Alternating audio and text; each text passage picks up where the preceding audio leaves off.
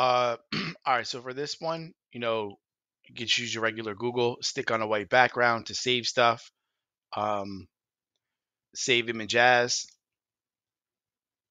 name it something.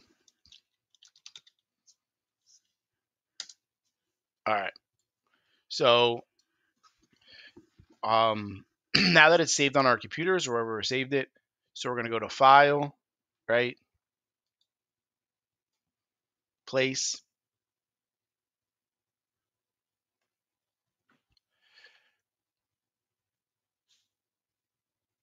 Where are you? All right, so if you notice, like it didn't come up, JPEG or whatever. So that means that this is probably going to happen sometimes if we're not thinking about it. Um, I look at my downloads. I look at this. I look at my downloads. I look at the stick. All right, so it is a JPEG.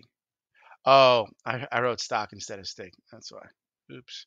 So it did do it right. But if it doesn't come up as a JPEG and it's a web file, you just got to make sure you downloaded an image file that the software could load, right? So then I hit place, stock instead of stick, typo.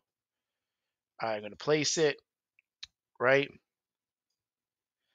All right, so I have this stick. Now this is a raster image, right? So it's made up of a ton of pixels, right? But no good for Illustrator because we want vector images in Illustrator. So we clicked it with the image selected. What are we going to do?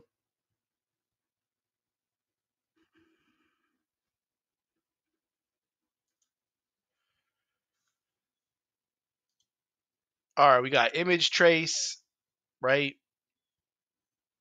Um, we got our properties of our image trace. So it's still selected. And then if you notice, it kind of went silhouette. So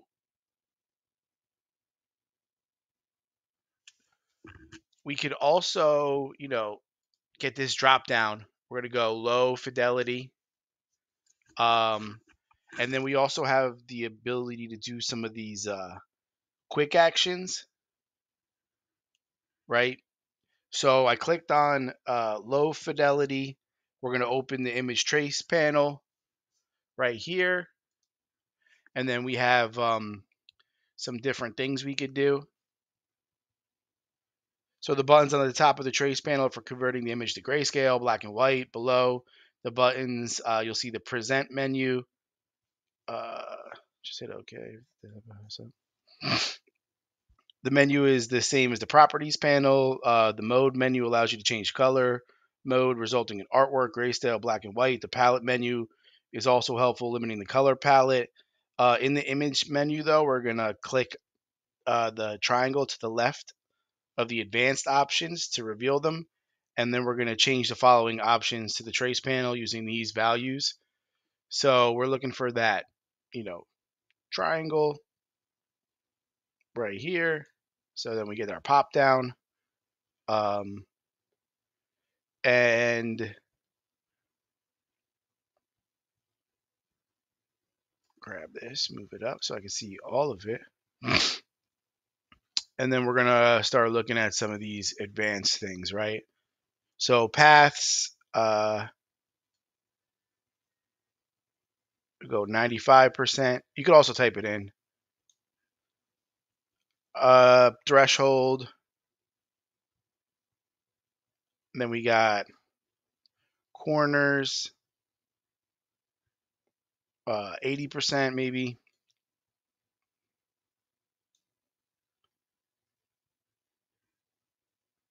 And then noise, do 90px.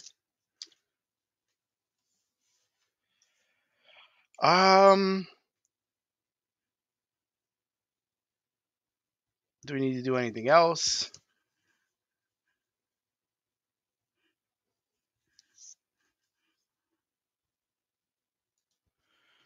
All right, so with that, we kind of changed it. Good. Um, Now we're gonna hit expand in our down here. I hit expand, and we're just gonna clean it up a little bit. So since the stick image has been converted to shapes using the image trace command, you can refine the shape to make the stick look better. So with the stick artwork selected, click the ungroup button in the properties panel. So ungroup. Um, it's going to break it apart into different shapes. Deselect the artwork by choosing select, deselect, and then with the selection tool, click the extra stick on top of the image that was traced.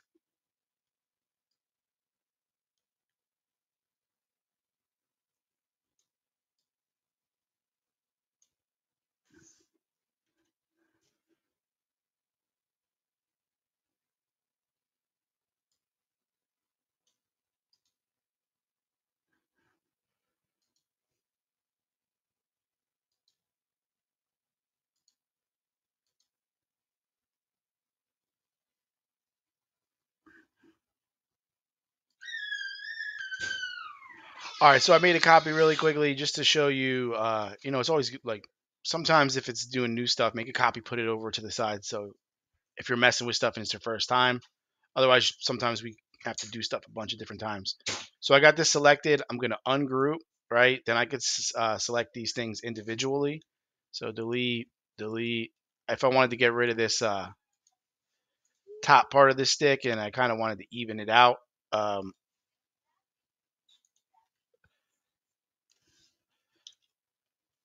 all right, so I kind of got rid of that. I can get rid of some of these different things. So that's one thing we could do. All right, so with the selection tool, the extra stroke, we can press delete or backspace to remove it. Then we're going to click the stick shape to select it. To change the color, we're going to do the fill. We're just going to pick a brown color. To make the edges a bit more smooth, we could do the simplify command. So first, you know, we're going to select it.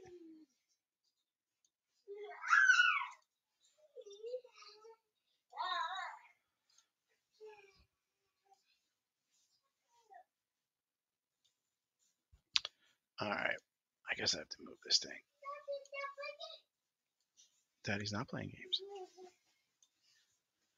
Uh, so if we grab the fill, right, we could do a brown color. So we have one kind of color, and then we could do these like choppy little tool paths, right? We could kind of switch it.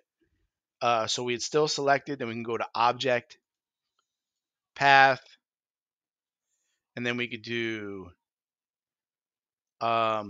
simplify, and we could pick whatever threshold of the path that we want to do, and then we could drag the slider to remove points. So that seems to be the auto selected, and it simplifies the path. The closer to the slider is to the minimum value, the fewer the anchor points are, and the path will most likely look different.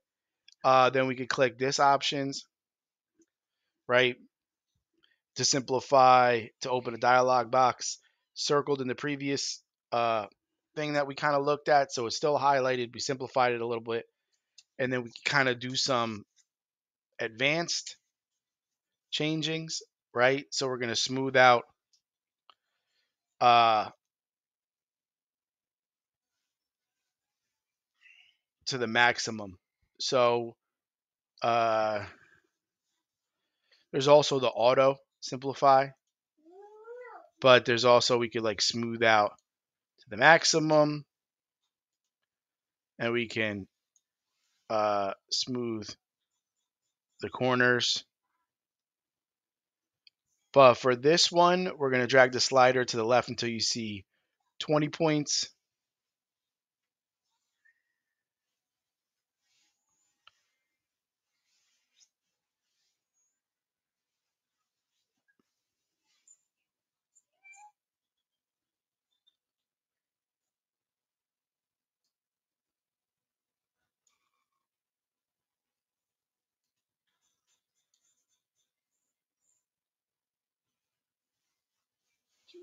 All right, so this is reducing, and this way is simplifying, and then, whatever you think they got a preview, you can kind of see what it does.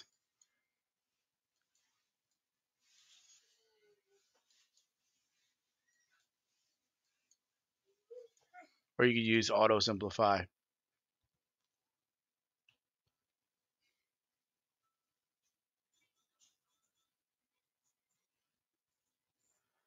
All right. So we're back at this one. I'm going to group it so I can move it together. Ooh, I lost a little something. So that's why we're doing Control Z, Control Z.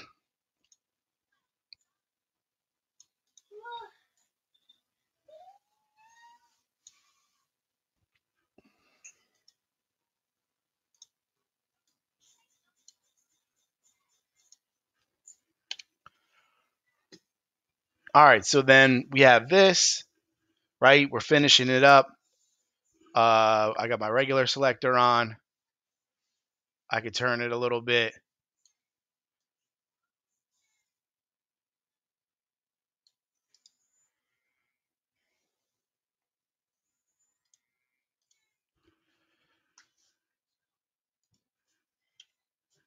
And then the last thing, just some simple stuff. Going back to stuff that we've already done. We do a text. While it's highlighted, you can change the font size and you can change all that stuff. And then you can find like a script one or whatever one you like. And then once it's kind of selected like that, you could either resize it this way, or if you put your selector on, you could do a resize that way. Did I spell toucan spell right? And then maybe just real quick to oof. Oh no. All right, then we're gonna selector again, arrange, send it back, and then we'll do let's do this opposite. So do the background. All right.